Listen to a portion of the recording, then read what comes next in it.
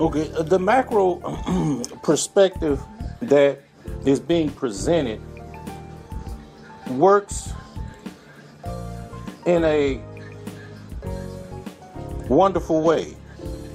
If you look at the example given in the last portion of this message last week, you will see, or rather start to see the big picture. Certain connections begin to form from Abraham, a single man who we call the father of faith,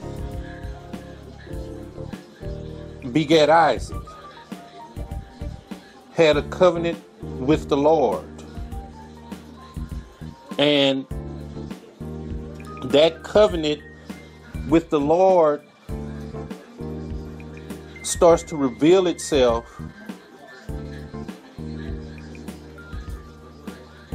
in a small form in Abraham's life. He has a son with his wife through faith and a miracle due to their age. He defeats the kings. But let's fast forward to what Abraham did in his operation of faith to Jacob. And then fast forward to the tribes, the children of Israel in Egypt. Now we have removed hundreds of years from Abraham, and we look at the children of Egypt leaving their enslavement by the millions, being led by Moses. And God's word to Abraham that your descendants will be the sand of the sea. And he also mentioned their captivity for 400 years, and they would be led out. All of this prophecy and the word of the Lord, the conversation, the relationship that Abraham had with God came to pass. But we only live today around 70, 80, maybe 100 years by reason of strength and faith in the Lord. 120. We can declare that over our lives, and the Lord may okay that if it is in his will. But Abraham did not see his descendants becoming the sand of the sea. He did not see his descendants coming out of Egypt. But he still believed the word of the Lord, and he operated within his microcosm in faith, in strong faith to the Lord. He made connections based on the prophecy. When God commanded him to go to a mount and sacrifice his son, he did that without any relative hesitation and was fully committed to do that. But in the Bible, in Hebrews 11, it said he reckoned within his mind that the Lord would make his promise come true, that through Isaac, his seed, multitudes would come forth. And in our physical eyes, the commandment of the Lord in that specific incident, to sacrifice his son would mean the end of the prophecy, end of the promise. His family lineage, they would be no more. And that's what we see in the physical. We see death. We see an end to our family based on that very specific incident. But he reckoned in his love and in his faith that was in his heart, and considered the promise in his mind, just as we need to do today. We need to be in the Word of God. We need to be considering the prophecies, considering the promises of God, and plan our life accordingly and make our decisions accordingly. Revelations is a very good part to study and see what the end. Just as God told Abraham, he told Isaac, he told Jacob, he told Joseph, prophecies. Joseph knew that the children of Israel were going to come out at a time, so he told them to make sure you take my bones when you leave. And this was 400 or 350 years, 300 and some odd years after Joseph passed away. So he made plans. He gave the word to the people who were living at that time to make plans so when y'all leave, take my bones with you. According to the word of the Lord, this is going to come to pass. And let's take another look at that period between, let's say, Abraham and Egypt, the hundreds of years, or better yet, the period between when Joseph passed away and the 300 some odd years that the children of Israel were living in prosperity, in prominence, because Joseph was the savior of Egypt. But then after a period of time, when a king arose who did not know Joseph nor regard what he did for Egypt, and began to enslave the children of Israel, put them in bondage, and then kill off the male children actively. Now, how are we going to react when we're in that period of trial, that period of testing, the periods of persecution? Do we continue to look at the prophecy and one day we're coming out, that's what the word of the Lord? Or do we focus on the issues at hand, the persecution, the struggle?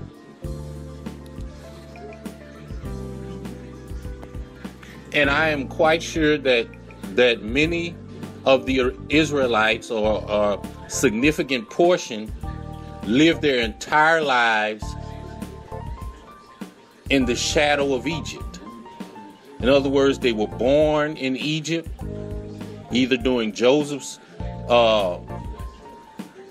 prominence, or they were born in Egypt during Moses' time, when they were under bondage, and lived a significant portion of their lives or all of their lives under either bondage or prominence. But they were in Egypt and they were living in that culture. And the question would be, did they hold on to the prophecy of the Lord and the word of the Lord that was given to their family, given to their forefathers?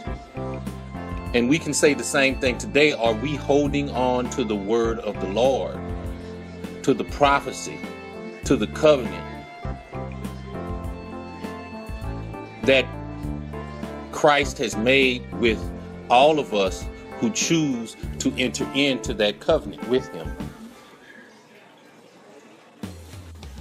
And as the world turns and the situations in the world, the turmoil, the peace, they oscillate in our lives like a frequency up and down, good times, bad times, good times, bad times, and the highs and lows of life. But if you look at from Abraham or even from Adam to the present time, to David's time, if you look at that, the word of the Lord is like a straight line going through all of that. Regardless of the ups and downs of the life of men, God's word is consistent through all of that.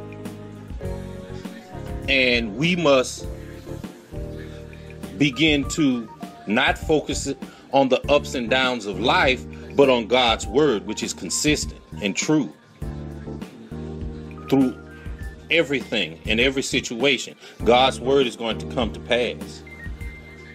And even if we stand on God's word for our time in this earth, if the promises do not come to pass and we remain faithful to the best of our ability and our situation, our present distress and our present situations, we remain faithful, then the promise for our lives are going to be just as direct and straight as the word of God.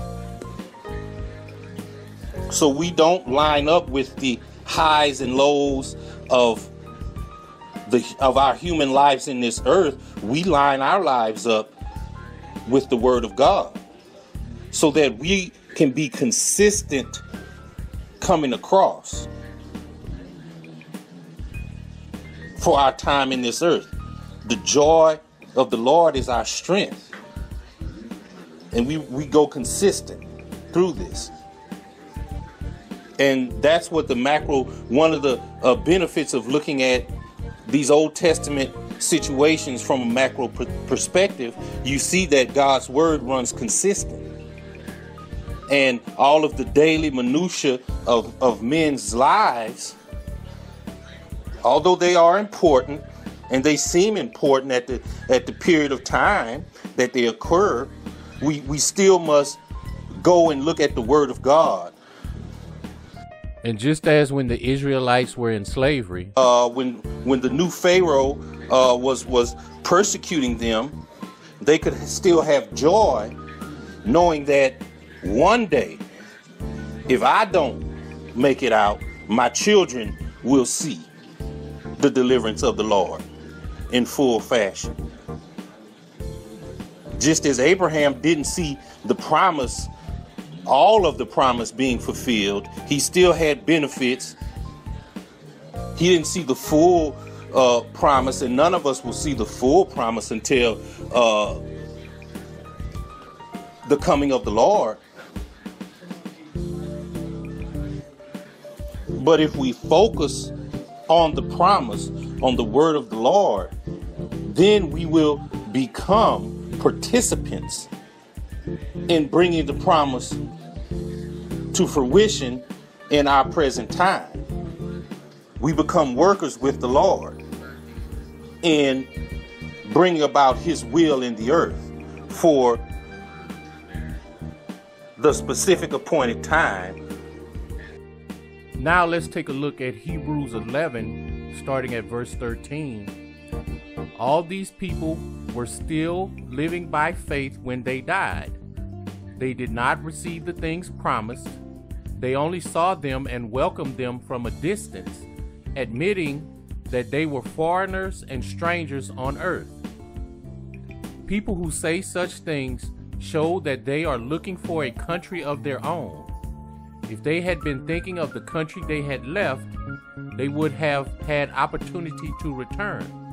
Instead, they were longing for a better country, a heavenly one. Therefore, God is not ashamed to be called their God, for he has prepared a city for them. Verse 17, by faith, Abraham, when God tested him, offered Isaac as a sacrifice. He who had embraced the promises was about to sacrifice his one and only son, even though God had said to him, "It is through Isaac that your offspring will be reckoned." Verse 19 is very important. Abraham reasoned that God could even raise the dead, and so in a manner of speaking, he did receive Isaac back from death. What the macro view of Old Testament prophecy and accounts allows us today to reason within ourselves. We have the love of God in our heart, and then now our minds can reason what the prophecy means for us today. As it was said in Hebrews 11, and I'll reiterate, by faith, Abraham, when God tested him, offered Isaac as a sacrifice, because he reasoned that God could make the prophecy come to pass, because the promise was, in verse 18, even though God had said to him, "It is through Isaac that your offspring will be begotten." And we can call this reasoning by faith in God. Just as during the springtime, a diligent person will consider that winter will be coming. It is several months down the road, but they begin to plan for the coming winter. Well, in the case of the prophecies of God, they are hundreds and thousands of years in the future. But we still, as children of God, must act in faith and alignment to the promise and the prophecies and word of God. And we can go back to Hebrews 11, verse 24. By faith, Moses, when he had grown up, refused to be known as the son of Pharaoh's daughter. He chose to be ill-treated along with the people of God, rather than to enjoy the fleeting pleasures of sin. He regarded disgrace for the sake of Christ as of greater value than the treasures of Egypt, because he was looking ahead to his reward. And there we see it again. What we as children of God must do, we must regard, we must reckon, and then we must be looking ahead to his reward, or the promise or prophecy of God. And then in verse 27, by faith he left Egypt, not fearing the king's anger. He persevered because he saw him who is invisible. So we have those three things: regard, looking ahead, and persevering. And our motivation for persevering is the promise, the prophecy of God that is to come, and our mentally regarding it, reckoning the promise of God. And this is the action of faith. Now, in part one, we went through a lot of snapshots of the Old Testament accounts. I don't want to say stories. They were accounts. They were true. And that was an exercise to get your mind the mental pictures of Abraham. We can go to Adam. We can go to Noah. We can go to Abraham, Isaac, Jacob, the children of Israel in Egypt. All of those snapshots, and we look at the promise. God told Abraham, your children will be like the sand of the sea. God also told Abraham that they would be in prison for a period of years, and that your children would inherit the land that he was traveling in. Did he see that? No. And what we come to is a different type of faith. It's a different faith to live your life according to prophecy and the word of God than to live your life according to the example I gave earlier of the springtime and planning for the winter. And the faith that we need is the gift of God that we get when we first believe, to handle the prophecy of planning our lives through a period of 100 or 1,000 years on something that's to come. But we have to consider that daily. That's why we must meditate in the word of the Lord daily, constantly, considering the promise.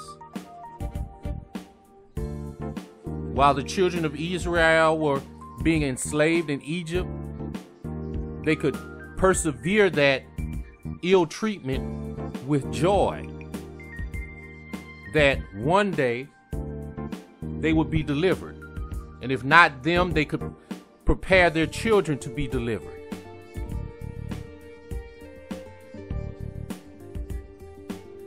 The sad and unfortunate thing is the people that do not regard the promise and prophecy and word of the Lord, and the people that live their life day by day, month by month, season by season, with no godly discernment, no fear or regard of their Creator, and they make decisions for themselves and their family and their lineage based on worldly pursuits. And if a situation of testing comes, they will be utter failures and counted with the wicked, because they have no armament against the wicked forces present in this world. They have no promise of God. They have no godly faith, and therefore they will be easy prey for the wicked one.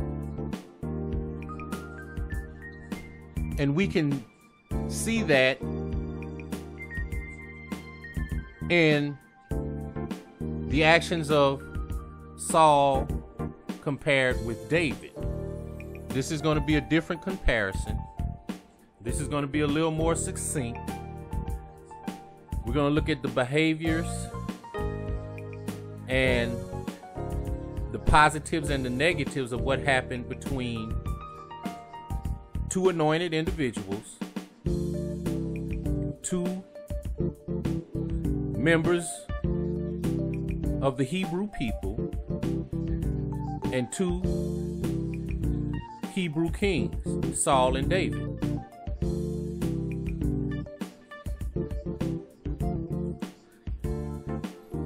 One of the biggest differences that we see between Saul and David is in their value systems.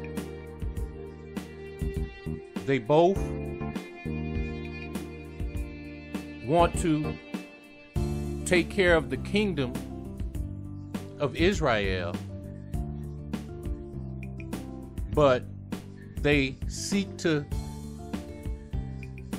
implement their strategies from a different mindset and a different value system. Samuel anointed both of these men from the word of God, yet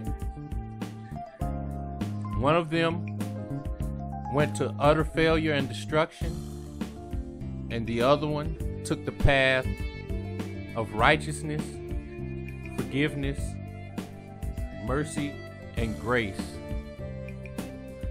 of the Lord. But brothers and sisters, that is all the time we have for today. We will get into a comparison of David and Saul in part 3. May the grace of our Lord Jesus Christ be with your spirits. Amen.